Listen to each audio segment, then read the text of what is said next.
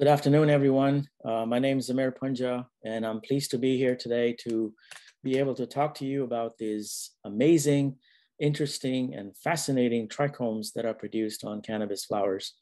And what I'd like to do is show you some incredible images that, if I can use the words awesome and incredible and beautiful and so on, I'd like to be able to share this information with you today. Feel free to have your cell phones ready in case you want to take photographs of these amazing display of images that I'm going to be showing you.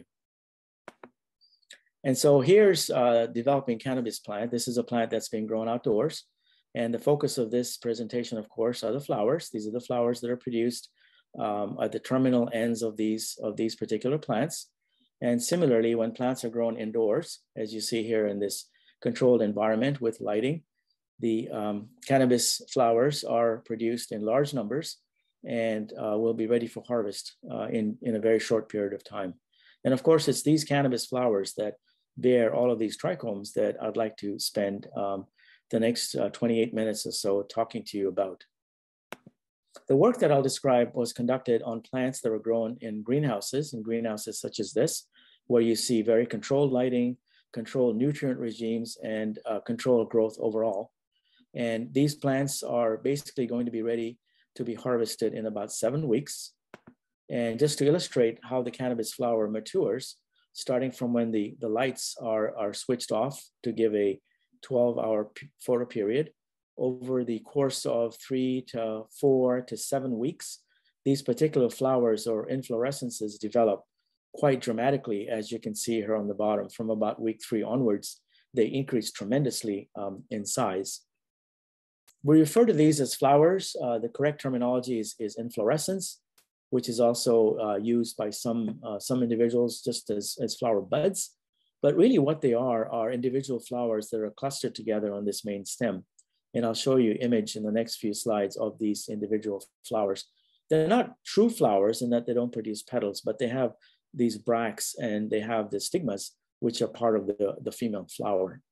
And so taking a closer look at the inflorescence or the flower head of a cannabis plant, you see these stigmas. These are the female structures that are going to be collecting pollen if there was going to be fertilization. And I'll show you a scanning electron micrograph of that. So this cannabis flower is pretty much a cluster of individual smaller flowers. So these stigmas then, as you see here, have these hair-like projections. And if you were to place pollen grains, as we did in this experiment, you can see the pollen grains germinate and they will fertilize this particular stigmatic surface and form seeds, which is not something we want in cannabis, but we do in hemp. In cannabis, of course, we cultivate just the female flowers, so there wouldn't be any pollen germinating on these particular stigmas. These are the plants that I showed you earlier in the greenhouse. This is week 7. Ready for harvest. You see the stigmatic structures that are formed here on the surface of the flower. And at harvest or after harvest, these are dried in this manner, hung upside down for a period of about 5 days, at which time then the flower buds will be removed and they'll be ready for packaging and shipping off for use for medicine or recreational or extraction.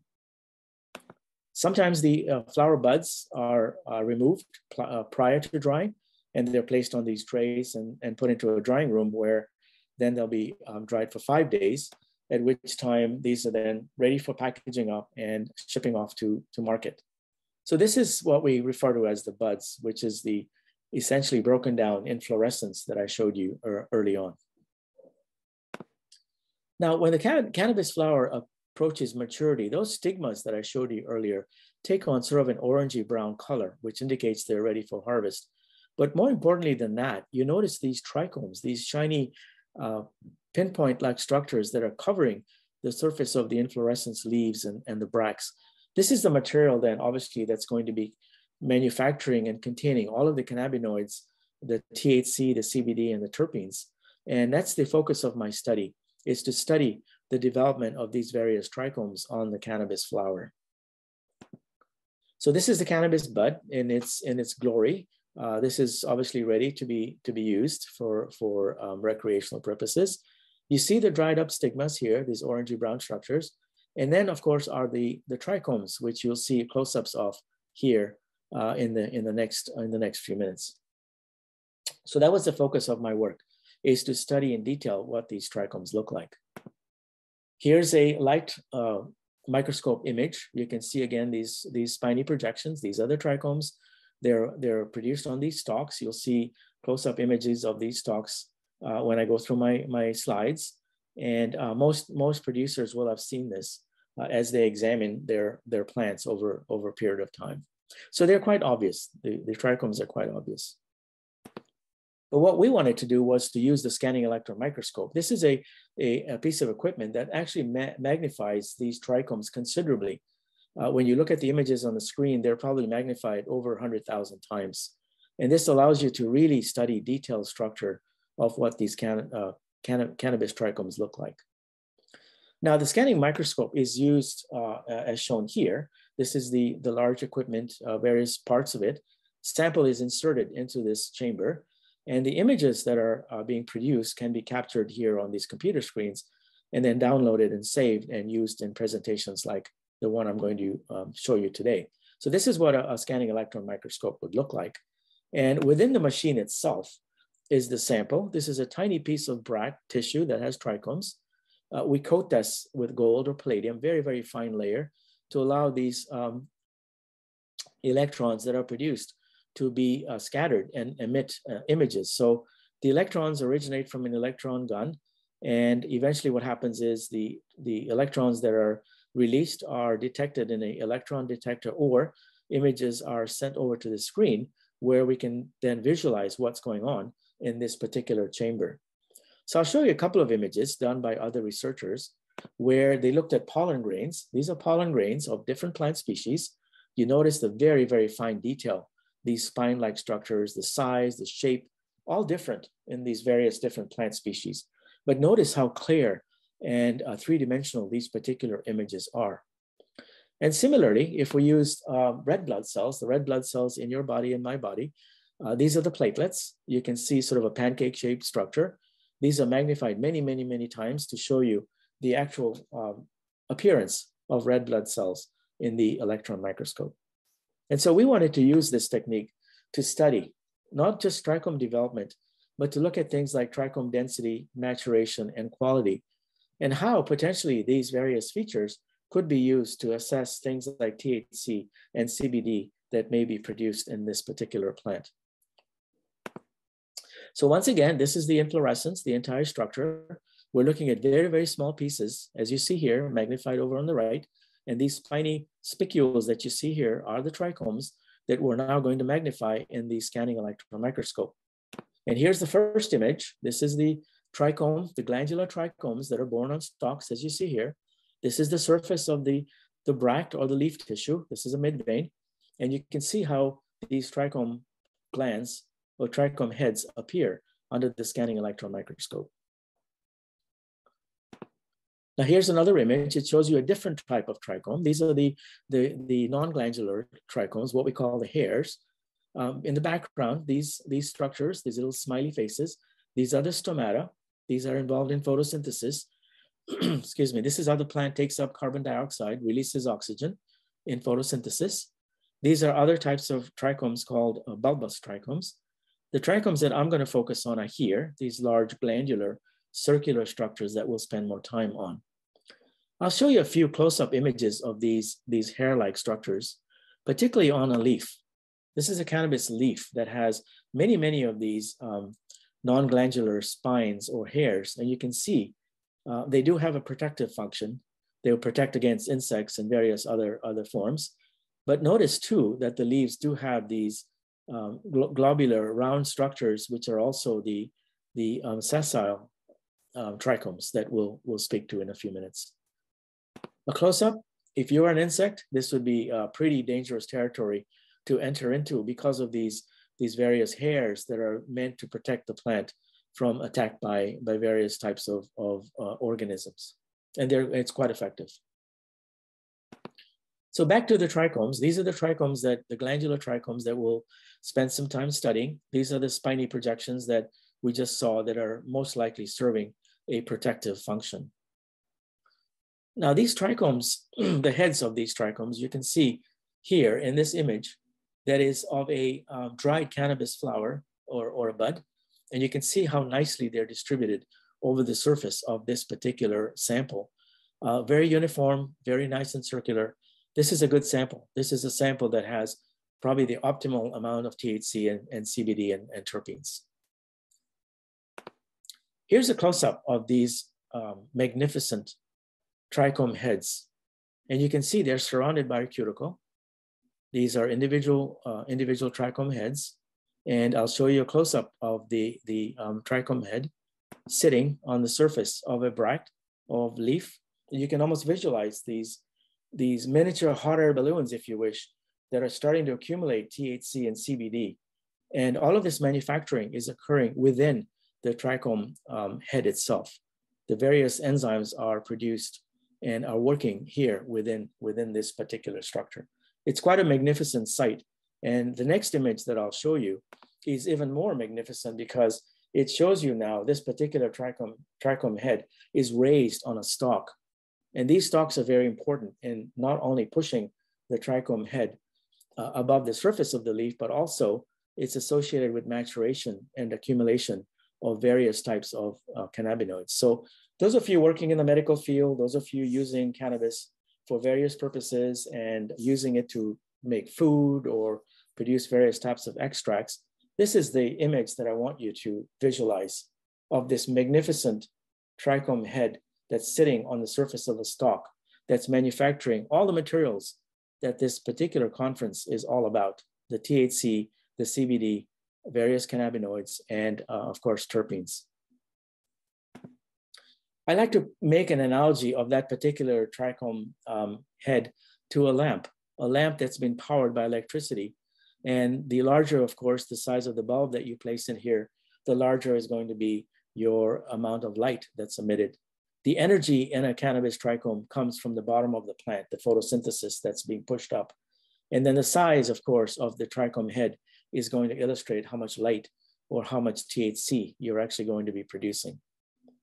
So much so that an artist that I met a few years ago was able to draw out these particular trichome glands on a stalk such as this and visualize the light source emitting from a trichome head. And this would be the cannabinoids, the THC and the CBD.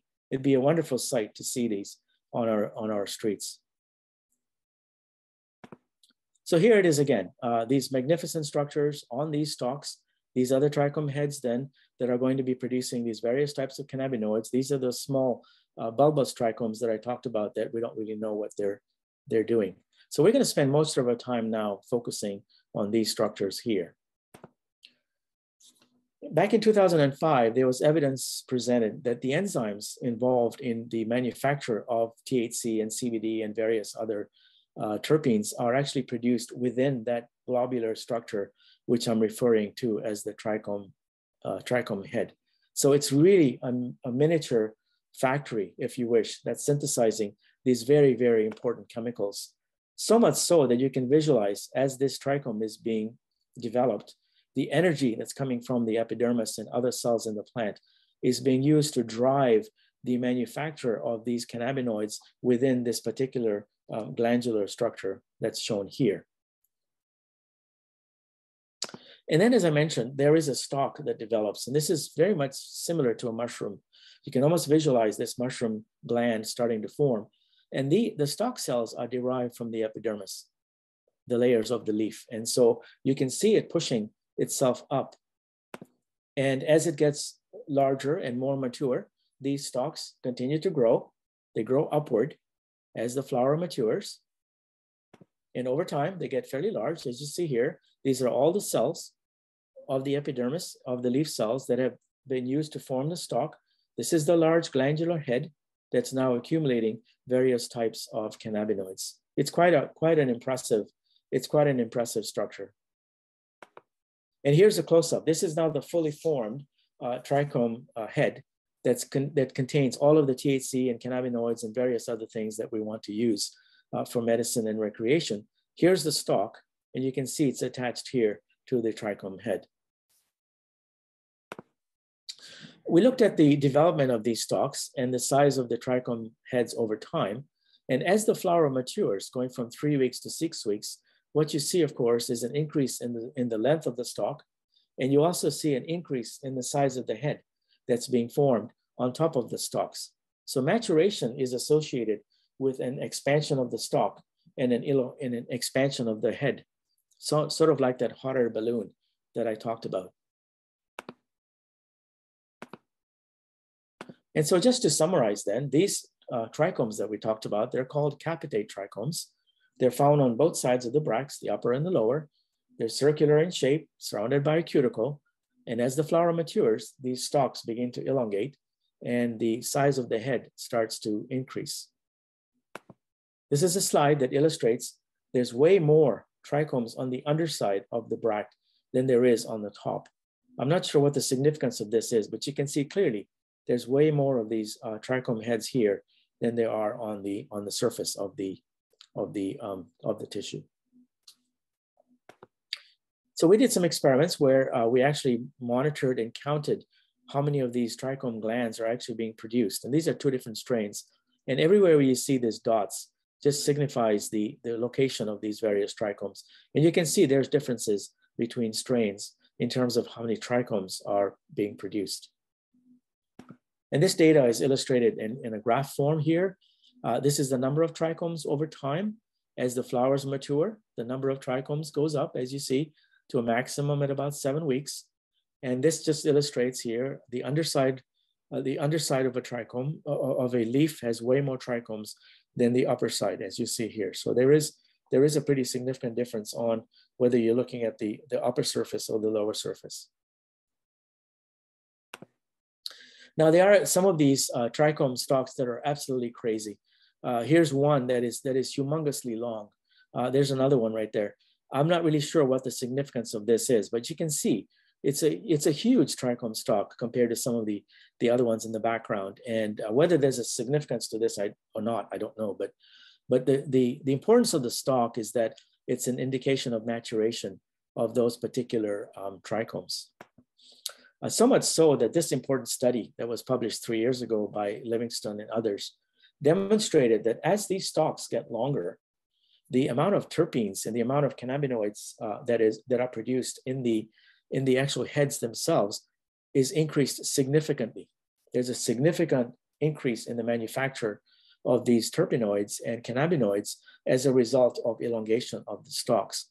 And the reason for that is that as the trichome stalks begin to grow, so do the number of secretory cells. The number of secretory cells that you see here at the bottom of these trichome heads, the numbers go up, so that as the stalks begin to elongate and you have trichomes that are maturing, you have more of these secretory cells that are producing all these cannabinoids, which is shown here in this light blue color. So this is the THC and the CBD produced within these glandular structures. And here are the stalks that we looked at a few minutes ago. So quite a fascinating developmental change over time. The other thing that happens as the trichome heads mature is that you can see a difference in fluorescence under UV light. So when you shine UV light here on the right, you can actually pick out where these glandular heads are, as opposed to where you have normal visible light. And the reason for that is that these trichome heads, of course, contain cannabinoids, which fluoresce at a wavelength of around 430 nanometers. And so you can actually pick out these individual trichome heads as shown here. And this was also demonstrated in this paper that I described by Livingston. So here's a close-up of one of these trichome heads. Here, the secretory cells you can see on the outside, and they're pumping out these cannabinoids that are accumulating in this hot air balloon as it starts to develop. And you can see here the stalk that the head is attached to. Now, this is the base of or the top of the actual stalk. You can see here, this is where the trichome head was attached.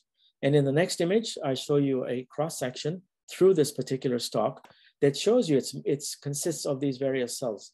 So these are the cells that make up the stalk. And this is where the nutrients, the photosynthates, are going to flow through the stalk up into the trichome head to provide energy for the manufacturing of these various cannabinoids. It's quite an amazing process. And here's the other side. This is the underside of the actual head. And this is where the trichome stalk would attach to the bottom of the trichome head. This was illustrated quite nicely in this paper that was published a few years ago. It indicates where the stalk is actually being attached to the underside of the trichome head. And you can see right here the point of connection where the stalk ends and the head is starting to form. And we can show that in this schematic representation where you've got the trichome head with the cuticle. These are the secretory cells that we talked about. These numbers go up as the length of the trichome stalk increases, and this balloon structure starts to increase the accumulation of various types of cannabinoids. So here's a underside view of these secretory cells. You can see them right here. And they're all secreting various cannabinoids that are filling this particular balloon or cavity over time. And here's a dried cannabis trichome stalk, as you see here, with the actual trichome head still attached. And you can see, you can almost visualize the contents here, which is obviously all the cannabinoids and terpenes. Now, these things do become detached. Many of you know that you can collect these various trichome heads and use it to make things like hashish and so on. You can see the point of attachment of the stalk. These things come off, and here's another illustration where it's come off from the stalk, and now you've got your entire trichome head that contains all of these cannabinoids in it. Again, very similar to a hot air balloon that's become detached. So just to summarize, the stalk development is an important part of maturation. When these stalks start to develop, you start to see tremendous increase in the accumulation of these various cannabinoids. What causes the stalks to elongate? We don't know. Why are some stalks longer than others? We don't know. And why do we have more trichomes on the underside of a bract as opposed to the upper surface? We're not sure. So there's still a lot of research that still has to be done to try to resolve these various aspects of trichome development. And of course, the heads do dehisce. The process of the glands coming off is called dehiscence. And of course, if you harvest these things and cause damage, then these trichome heads can break off. Here's an example of a good sample, a sample that's well preserved. You can see all the trichome heads are still attached. This is a dried cannabis flower. And this is a flower where there's been some abuse or not well taken care of. And you can see where all of the heads have broken off, leaving much less THC and other cannabinoids in this particular sample. So have to be careful when we handle these cannabis flowers. Okay, so the last thing I'd like to talk about is the maturation. There is a phase where the trichomes literally undergo a maturation or senescence process. And this is accompanied by the accumulation of a brown color within the trichome heads themselves. And so we wanted to study this under the electron microscope. Here's the mature trichome head. You can actually see little droplets of exudate starting to form. This is where now the resin is starting to become pushed out of the trichome head itself. And we can actually see that because what happens is that when the resin comes off, it causes the surface of the trichome head to become sticky. And so these little heads start to stick to one another, as you see here. And those of you that have handled cannabis flowers that are developing, you know the sticky residue. That's what's being secreted out of those trichome heads. And here's a close-up. This bulging, this is the resin that's being actually pushed out through the head, through the cuticle. And here you can see actually the exudate actually dribbling down, pouring down from the actual trichome head itself. It's quite an amazing view when you look at it here under the scanning microscope.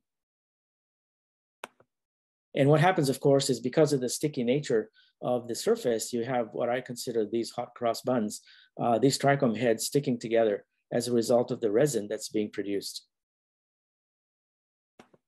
And here again, you get these large blobs. This is all because of resin that's come off. These trichome heads have stuck to one another to form these blobs. And here's another indication of that These are large structures that are caused by the exudation of that resin. And this happens at maturity. And again, just a low power shot to show you the sticking together of the trichome heads as a result of secretion of resin. The other thing that happens, of course, is there is this process of senescence, which I consider aging. This on the right is a trichome that's starting to age. On the left is a trichome that's still fairly young in the developmental process. And when you take a look at these aging trichomes, the actual heads themselves, you notice there's a wrinkling of the surface of the cuticle, almost like a sort of a prune shaped image, as you see. This is a very, very high powered magnification picture. This is what happens over time. The resinous material starts to condense to form this cakey-like substance. And then over time, it looks like this. This is a completely senescent or aging trichome head that has the resinous material just completely sort of collapsed and baked down on the surface of the trichome. And you can see this close up. This entire wrinkling is all the resinous material. The cuticle is broken off, and this is an older, aged, mature trichome head that's shown. And when you take a low power image of this particular view, what you do see is that these trichome heads that have senesced or old can be seen here as they're shriveled up images. So again, just to summarize, droplets of resin are released from these trichome heads, causes them to become sticky, and it results in the formation of these various blobs. And the resin then causes these particular trichome heads to collapse, which is basically the last phase, which is the senescence. Here's an example of a good sample on the left where the trichome heads are all intact. On the right is a sample that isn't processed very well. The trichome heads have broken off. There's very few of them left. The scanning microscope can actually show you differences in quality between a good sample on the left and a poor sample on the right. The other thing that can be done, something we're looking at now before I end, is using computer-assisted technology to determine the numbers of trichomes on cannabis flowers and the various types of maturation phases. So what we've done here is circled the various trichome heads, whether they're mature in the red, whether they're immature in the white, and then the mature ones in between, which are the blue. And so using these computer-enhanced systems, we can almost tell where these various trichome heads are and how many they are in a very, very short period of time. And that's something that we'd like to work on to demonstrate how computer-assisted technology can be used to assess maturation of trichomes. So I'll end here with some images that are generated through this computer assistance method. These circles illustrate where the trichomes are located. You can see the differences between these two samples. Here's another image generated by the computer that shows you the various types of trichomes that are found. And then finally, this one that illustrates the senescence, mature trichome glands that are shown in brown compared to the previous. So I think this image analysis using computer technology is going to be very important for us to decipher trichome numbers and maturation. So finally, trichomes are fascinating structures. I hope I've shown you some amazing images to illustrate that. Lots of things we don't know. What initiates their development? Is there effect of light, other signals? Why do these trichome stalks develop to various extents? And can we use this kind of technology to assess trichome development and optimal time of harvest? That would be very, very important from a commercial perspective. Various individuals have contributed to this research, various funding agencies, and various people have helped me with collection of these various images. So I hope what I've done with this presentation is show you some of the spectacular images of cannabis trichome development and the various things that go on that I think are going to be commercially extremely important. I'm sorry I wasn't able to attend the meeting here. I hope this presentation will give you some ideas for thought. If you have questions, please send them along. I'm going to be at my computer right now as we speak. You can send me emails at punja, P-U-N-J-A, at sfu.ca, and I'll be happy to take questions, answer these either right away or anytime when you've had time to digest this particular information. Thank you for your attention, and I wish you all the best in the rest of the conferences. Thank you.